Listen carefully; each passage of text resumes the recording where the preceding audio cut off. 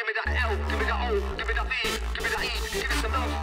I want some love around here. Give me that L, give me that O, give me that V, give me that E, give me some love. No need to act tough around here. Hey everybody, we're here at Jump Festa at the Bandai Namco Games booth. It's massive. There's tons of stuff going on.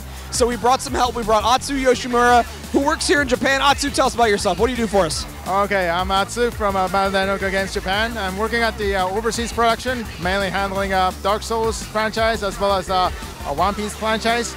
But today, take you guys to some of the titles that we're working on specifically for Japan, and I hope you guys have fun.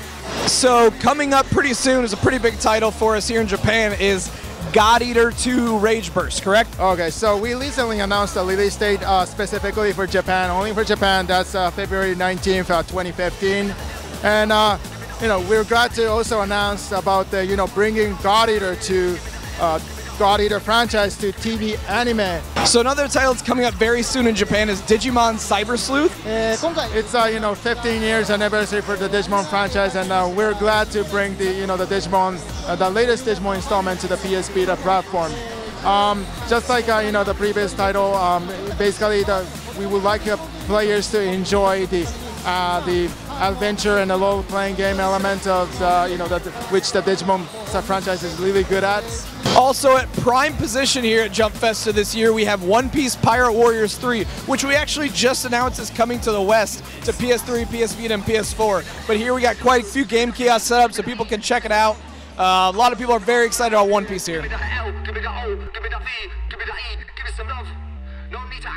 So there's a lot of yelling and shouting going on. There's a lot of people gathered. Could you tell us what's going on behind us? Yeah, so this is so unique at the Bandai Namco Games Japan booth, but we're currently having the Dragon Ball Heroes 2 for 3DS, the physical tournament down there, and we have a lot of costume players down there. This is the adventure game of the Kuroko no Basket, one of the famous Shueisha manga. As you can see behind me, there's quite the line to check out Tales of Zestiria. We'll be bringing this over to shows in the US, so you guys can check that out too. That game's also coming over to us. But there's a lot of people who are lining up here to play Tales. We have now arrived at Dragon Ball Xenoverse. You guys have heard of this game before. New at Jump Festa, we're showing off some villainous characters. We're showing off some new story elements. So we have quite a few game kiosks set up right here, so people who come to Jump Festa can all check it out. Eyes of the Heaven, that's the latest installment from the JoJo franchise. It's available on both PS3 and PS4 in Japan. It's coming next year.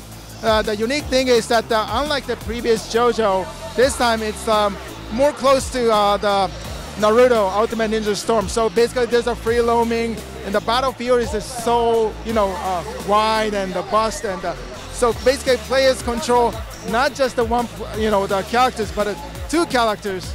And of course, what would Jump Festa be without Naruto Shippuden Ultimate Ninja Storm 4, which we just announced. We're very excited about that game. So everyone's here for the first hands-on demo for Storm 4.